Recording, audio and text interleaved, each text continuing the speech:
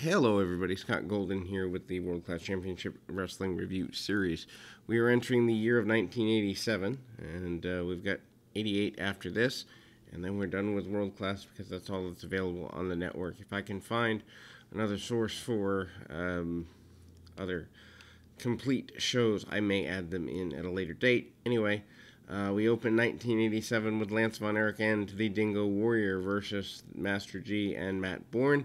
G and Bourne both managed by Percy Pringle.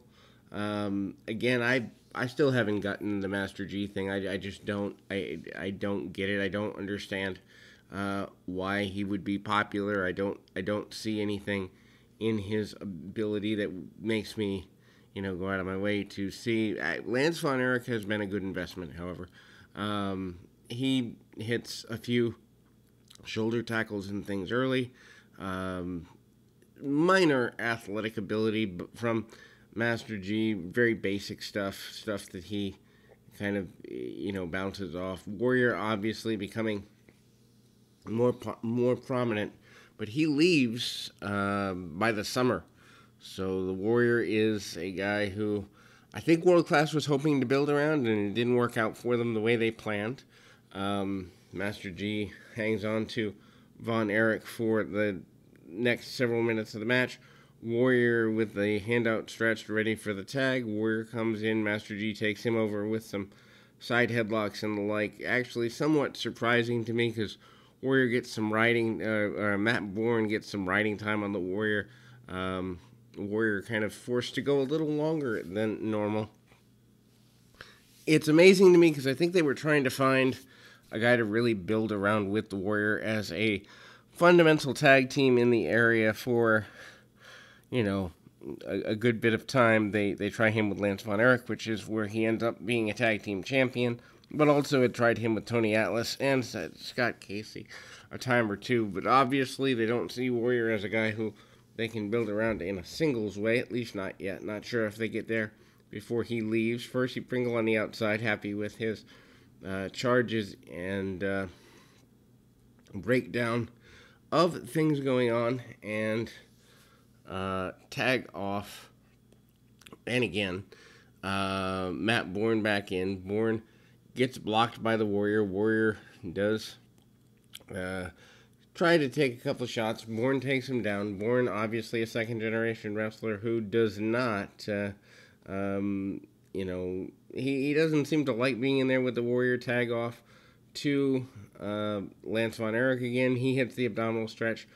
Master G comes in from behind. Warrior comes in to clean house with him, and Percy Pringle shoves Lance Von Erich off the top. 1, 2, 3 for Percy's team, and eventually Warrior chases Von Erich away. The 1, 2, 3 attempt was made. However, the referee does finally call for a disqualification, actually. The visual pin is there, but the disqualification also there as he saw Pringle use the weaponry. And so the official, which is Bronko Luvic, cuts things off in that way. Then we go to the second match of the day, Al Madril versus Steve Dahl. Dahl, a relative newcomer to the sport, also maybe having half a dozen or so matches on TV, give or take, by this point. Dahl says, or it said he's from Texas.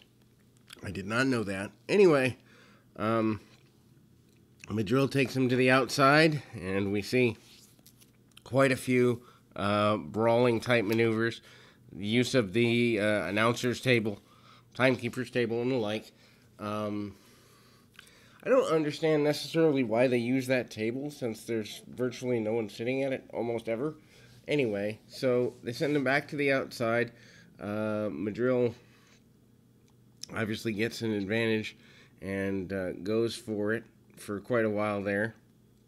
Madril brings Dahl back in the ring the hard way, and obviously he is going to be highlighted in the match. Madril, who was here in 82-83, gets the victory,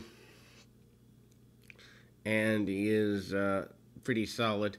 He's become a better talker. One thing I learned in his time away, we go to an interview with Brian Adias and Al Madril. Madril basically sends the announcer away as quick as he can. Basically says that he and Brian Adias are the future of world class indirectly, and that he's done everything he can for Adias.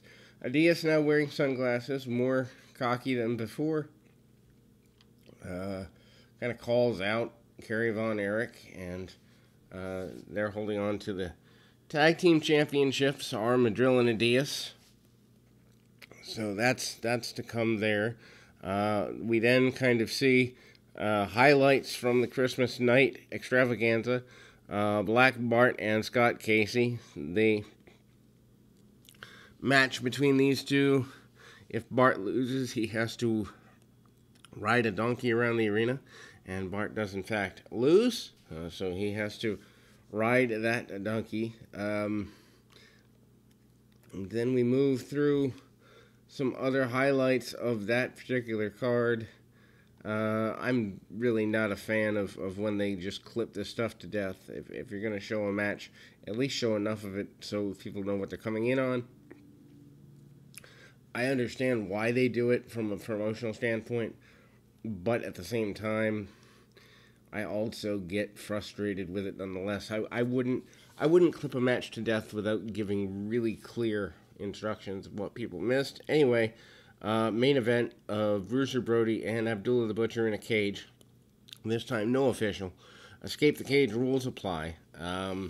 Brody goes after Abdullah. Both men are busted open by the point we join the match. Brody tries to kick Abdullah through the cage. Many minutes of brawling between the two. Both men by the door. Tony Atlas gets sent away.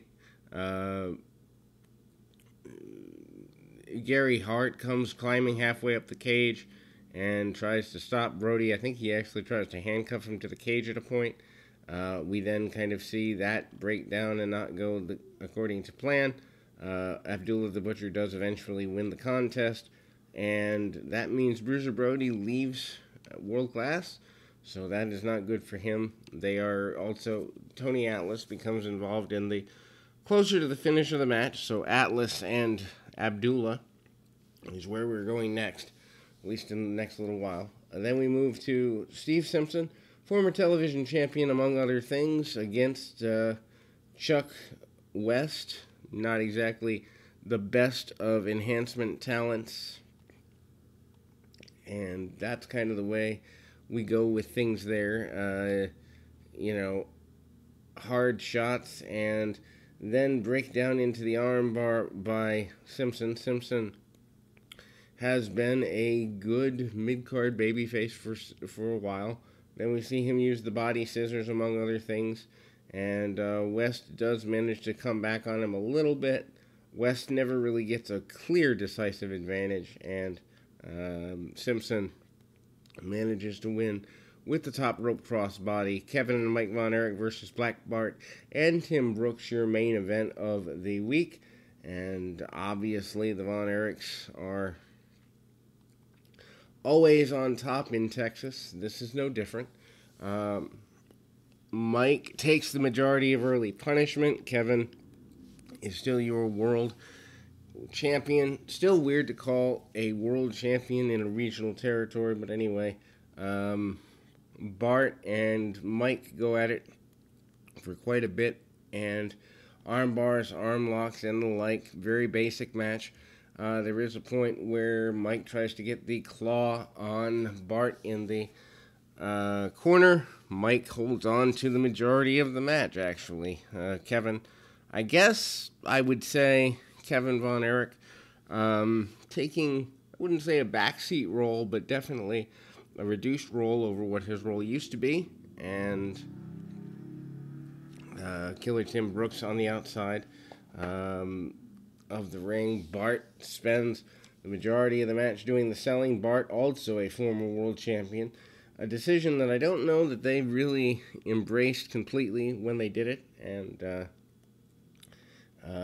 Tim Brooks comes back in and tag off Isolation on Kevin Von Erich for a minute, and Kevin makes his way through and manages to get choked and beaten up for a few minutes. We close the program with the Von Erichs gaining the victory, as is to be expected, and we are done with the first week in January 1987. As mentioned before, the entire run will be complete within the next couple of weeks, but stay with us. We'll be back with more right after this.